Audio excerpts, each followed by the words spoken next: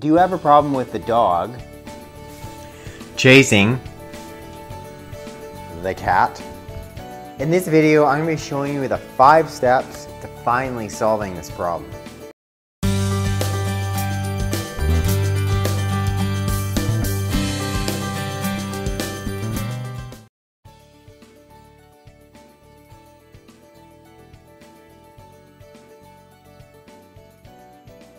Hello you guys, welcome back to my channel. For those of you who are new, welcome.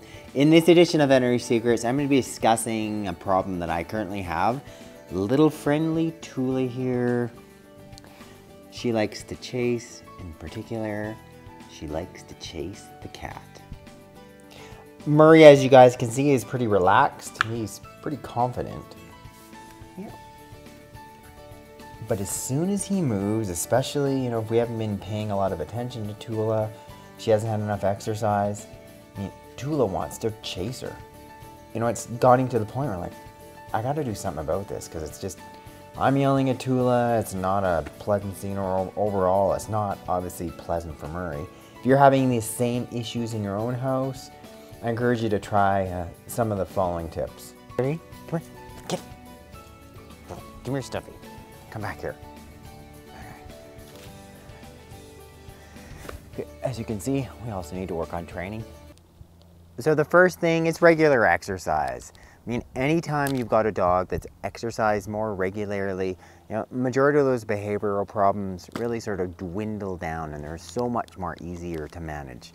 Likewise, the same thing with Tula. If she's got regular exercise, she's tired, she's far less likely to want to chase the cat. She doesn't chase the cat as much. And, she's much more amenable to hearing us as far as don't chase the cat. She's like, okay, I'm cool with it.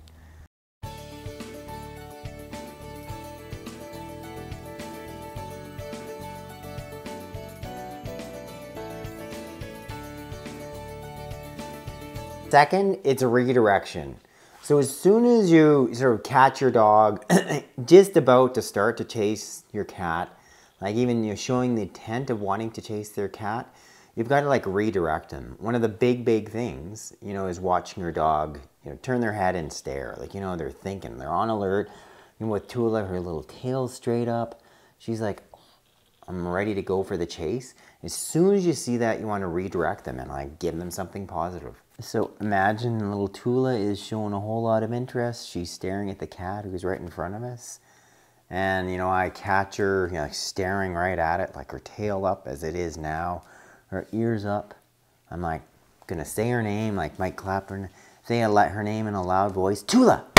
Give her a bit of a clap, and then she's gonna look at me, and be like, good girl, and give her a little treat. Redirection, you just want to discourage what's happening, break the pattern before it leads into a chase.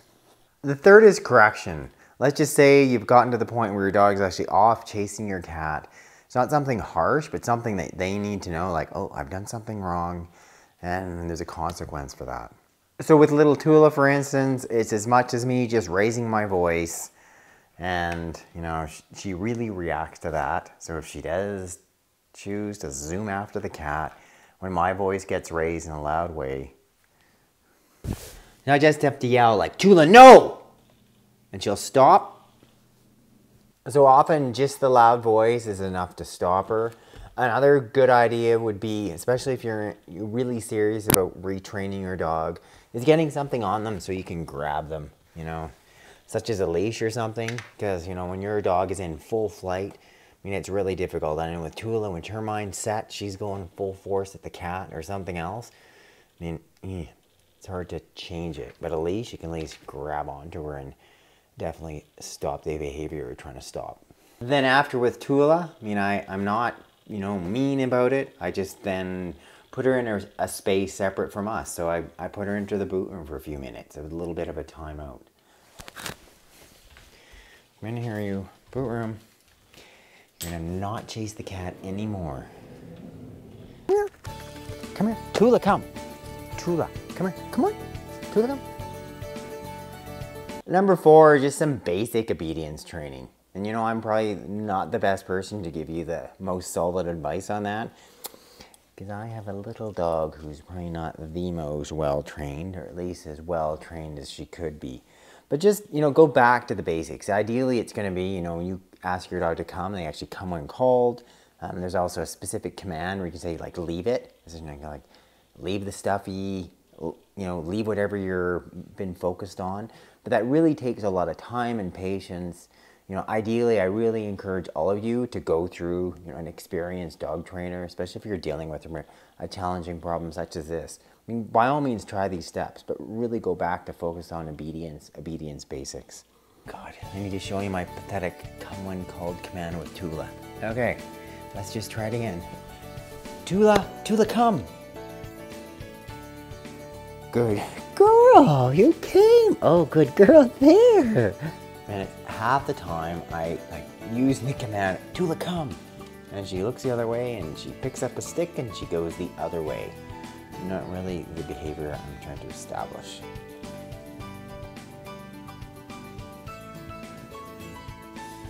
My God, this is how it's always like. Not. They're just staring at me. Murray wants food. I think Tula does too. And the fifth one is just rewarding your dog, when they're in the presence of your cat. And they're not on alert, they're not on guard, they're not trying to chase them, and they're acting somewhat calm. Which I really haven't done as good a job with Tula, because there's times where she's around Murray and things seem to be okay. She has no interest in chasing him, which is another just good common sense. So have a little stockpile of treats. Make it a positive experience. Like, you're around the cat, you're calm, you get rewarded. Tula's together, Murray's together. Good girl, Tula. So good girl. Oh wait, also have to reward Murray, who also loves protein. Yes, Murray, good boy. But that's a big thing, she's just getting positive rewarded for hanging around Murray. And good girl, and you're not chasing Murray. Nice. Just a bunch of good common sense things that I think some of you guys can apply. I can apply myself and hopefully have a better trained dog and we're having a more enjoyable experience with our dog and our cat together in the same household. Thank you so much for watching this edition of Veterinary Secrets. If you've yet to do so, I encourage you to click up there to subscribe to my channel. Click down there to like this video, and then when you click the link further in the box below, I can send you my free books and my free videos on how to heal your pets at home with my top natural remedies.